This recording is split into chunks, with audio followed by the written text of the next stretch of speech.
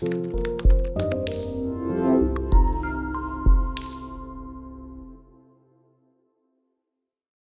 and welcome to Fractal Model 22.6. We are really excited about the 3 updates we have for you. The first is that you can now run up to 40 years of prices in the optimizer, and you can do that all at once. The second is that the pricing calculator has been updated with the ability to input commodity prices. And the last is we have improved some of the debt features in the cash flow. So let's jump in. First, a brief overview of the Fractal model. The Fractal model can do standalone storage, it could do solar plus storage, it could do wind plus storage, it can even do things like wind plus solar plus storage. You could do lots of different configurations, different sizings, durations. You could do different type of financials where the project lasts 20 years, 35 years, 40 years. You could put debt on it. So very flexible in what you can put into the model. And you could do AC coupled, DC coupled. As you go through the different tabs, you'll be able to input CapEx, OpEx, as mentioned, things like debt. You can also configure the physics of the Fractal model. You could put in different efficiency curves for the different components. You can tweak the degradation curve. You could do different types of oversizing versus augmentations. And you can optimize your oversizing and augmentation strategy based on your future pricing curves for batteries, for EPC, for container cost. You can also input your generation curves for solar or for wind or combinations thereof, and you can put in different types of loads. On the applications page, you can configure the types of services you want to perform, whether that's energy and ancillary like regulation or spin, and you can put in more seasonal prices on this page, but you can also put in higher resolution prices in the optimizer portion, and we'll get to that. On this page, if you are doing some initial analysis, you can use this to do more of a seasonal type of dispatch, whereas in a few minutes, I'll show you how to do very high resolution dispatch using the optimizer. Everything goes into the cash flow as far as financials. That includes CapEx, OpEx, debt, any type of reserve funds, and also the ability to release funds at different points, different months. On the sensitivity tab, you can put in different scenarios for how your OpEx or your revenues might change. So maybe you have a step change, whether that's up or down for a particular cost. And when you tweak that, your rate of return will change because your cash flow is changing.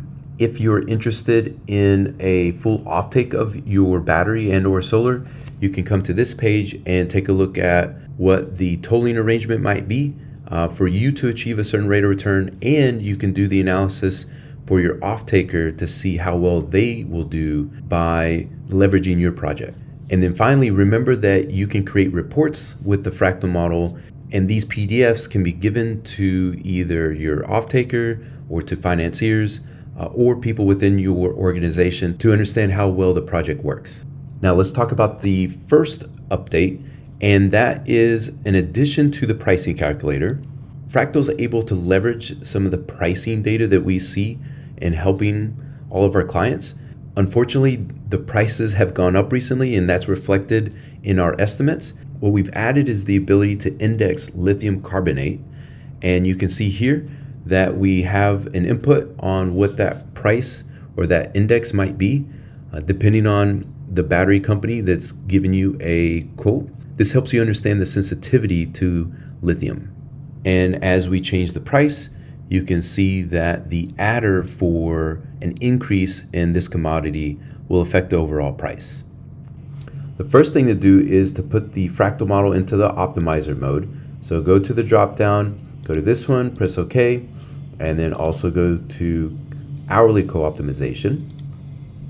After about a minute, click on the Market Prices tab, and here you will see that we can now enter multiple years worth of prices, both energy and ancillary prices, and this is how you're going to be able to run multiple years of optimizer at once. The next step is to go to the schedule page. Since we're here, we might as well open up the optimizer. Once you've loaded up your prices, click on the schedule page and decide how many years you want to run. So you could go of course, from year 1 to year 20. You may not start with year 1 because your COD may be different from the data set that you receive. So we have some flexibility in when you start. Put in whatever years make sense and then hit Get Schedule.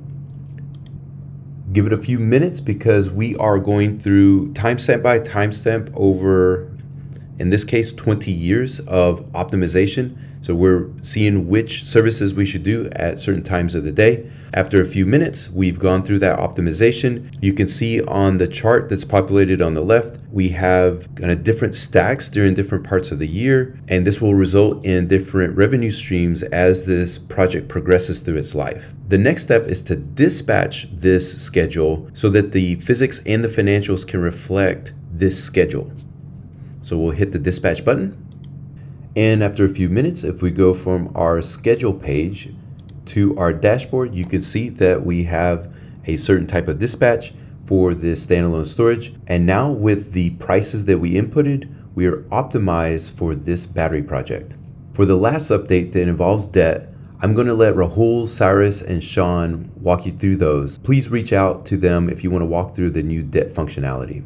Well, that is Fractal Model 22.6. We thank you for being subscribers to the Fractal Model. We look forward to helping you. And if you would like a demo of the Fractal Model, please reach out to us. We're happy to do so. Have a great day.